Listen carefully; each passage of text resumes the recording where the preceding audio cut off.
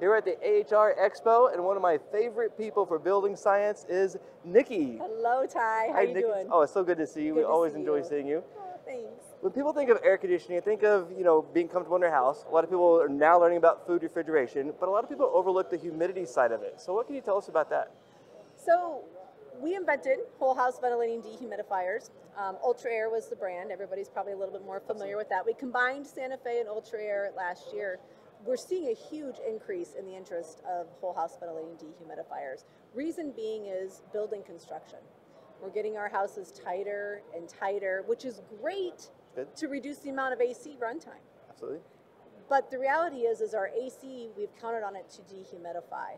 And even in the shoulder seasons, there's a lot of challenges, when dew points get high, of keeping that humidity level in check when the AC isn't running. And we always call that kind of partial load times of the year. But our houses are getting so tight that even in hot, humid climates, our houses are running at partial loads. So we need something to control that humidity for comfort, for the health of the occupants, and also for property protection.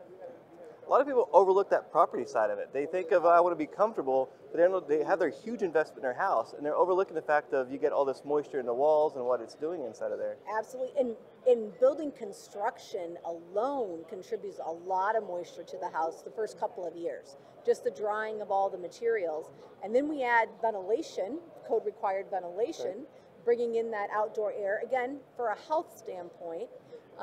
And then we have people generating moisture in the house. So I know there's a lot of strategies that a lot of builders, a lot of homeowners, HVAC contractors have attempted to control the humidity, but the reality is of actually keeping it to a specific set point, which, our manual J is 75 degrees and 50% relative humidity. If we're trying to maintain that 50 spring, summer, and fall, the only way to do it is with supplemental dehumidification.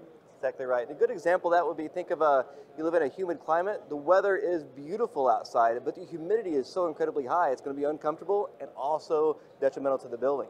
Now, I've never lived someplace that had a basement, but I've also seen you install systems and working with dehumidification for basements and crawl spaces as well. Absolutely. A lot of times, a homeowner calls and said, I'm having humidity issues. So my first question is going to be, well, are you on slab? Do you have a basement? Do you have a crawl space? So if it's a crawl space, we need to make sure that we encapsulate that crawl space correctly to bring that into the part of the envelope of the home.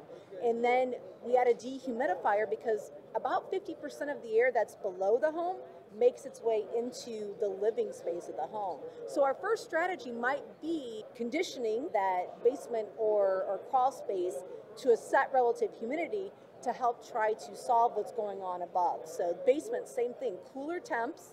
We don't want to be pumping a lot of air conditioning into our crawl spaces and basements to control humidity. Right. They're already cooler spaces, which, every degree you go lower, our psychrometrics, exactly right. in temperature, the RH is going to go up. So what we're really concerned about is dew point in those spaces. But controlling that humidity down there oftentimes can contribute to more comfort up above, So, and we do include a MERV 13 filter in our dehumidifiers, so you really are getting good filtration for the ventilation air. If you choose to use the unit for ventilation, you don't have to. If you're using another ventilation strategy, you can have the unit just dehumidify the home. But you are getting that ventilation capability, so that's really good filtration. Really awesome. I've been using the Ultra Air systems for a very long time, solving problems that you can't with the typical refrigeration system. And the more that I learn, the more I realize I don't know. And that's why we have other experts that we can lean to. And I'm always learning from Nikki. And when a lot of people in the industry think about air conditioning refrigeration, they're not thinking about all the stuff we talked about just now and the dew points, all the stuff we're going to be talking about soon. We're going to be making a video for psychometrics. But what about careers? Like, how did you get into air conditioning?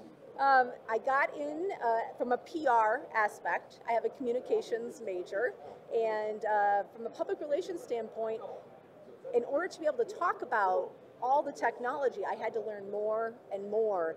And so then I started getting into certification. So I'm a HERS rater. At one time I had the HB Green Building certification.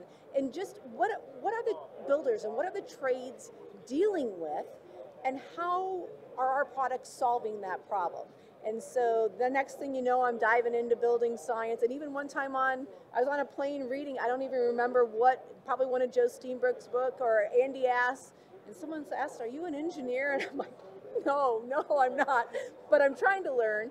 And being able to, I think, be able to take that really detailed technical information and try to communicate it in a manner that is easier to digest is what I strive for, because that's what I need in order to be able to do that. And so started working on building codes and stuff like that, and it's a passion.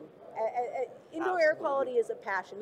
And I think, we've seen a lot of things on Brian Orr's HVAC school is, you have your work hours during the day, and then you have to decide how much time outside of work am I going to invest in advancing myself, and passion is what you have to have in order to do that. That's right. So, and that's how I've gotten here, and how it's exciting for me. And now you're a leader in the industry. Thank you. I look up there, and she's up. You'll see her in basements, you'll see her in attics, you'll see her in crawl spaces moving around, you see her solving problems, podcasts and shows. So if you ever get the chance to meet Nikki, if you need to look at dehumidification stuff, we have the SantaFe systems. They're amazing systems. I have no connections, there's no monetary connections. No. Just know Nikki for a long time, love the products. But you're thinking about air conditioning, think about that dehumidification, think about careers related to dehumidification, the building science of it, and think about the manufacturing side. They don't just need people there, they need people to understand and know this stuff. And it's a big part of the trade. So it's not just air conditioning, not just refrigeration. A whole lot more goes into air conditioning refrigeration. Now, if they wanted to get a hold of, do you have like a website or something we can send them to? Sure, Santa-Fe-products.com is the website, but we're on LinkedIn and Facebook and Instagram, and I'm very active in a lot of the contracting groups as well. Do you have any information for somebody that's wanting to get into the trade? Any advice for somebody? Oh, embrace it. I mean, everybody should really be looking into the trades right now, because we need people. So we need males, we need female, we need everybody that is interested in not just looking at, well, that's an HVAC career or a builder career, but this is people's lives. We need this. We need indoor air quality. And all of this is really around that. It's not just, well, I'm an HVAC contractor. No, we need you. You are making the difference in people's lives. It is the coolest career with the hottest jobs. It is. It is.